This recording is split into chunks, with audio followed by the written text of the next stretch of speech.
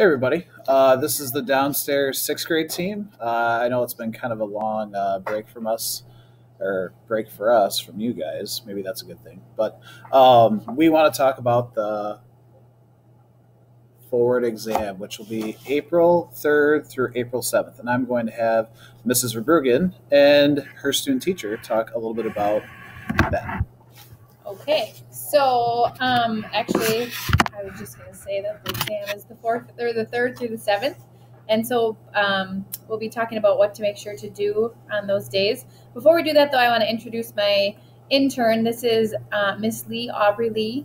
She is working with me in my classroom through the end of the year, so 3rd and 4th quarter.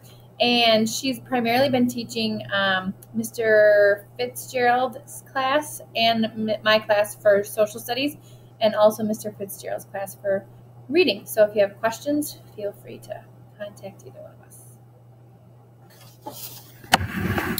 Hey everybody, I'm just going to talk to you a little bit about the time of our forward exam. It's going to be in the morning, right around that 9 o'clock time.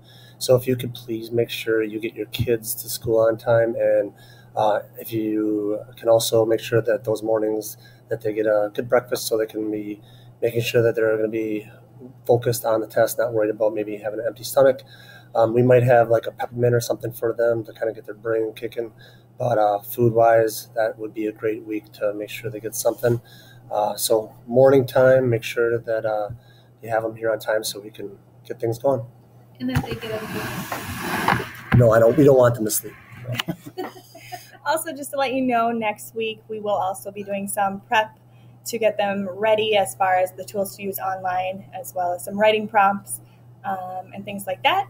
Also, if you are in need of an appointment for some reason, please try to make them in the afternoon, because we will be testing in the morning. So therefore, then they won't miss. So that would be greatly appreciated.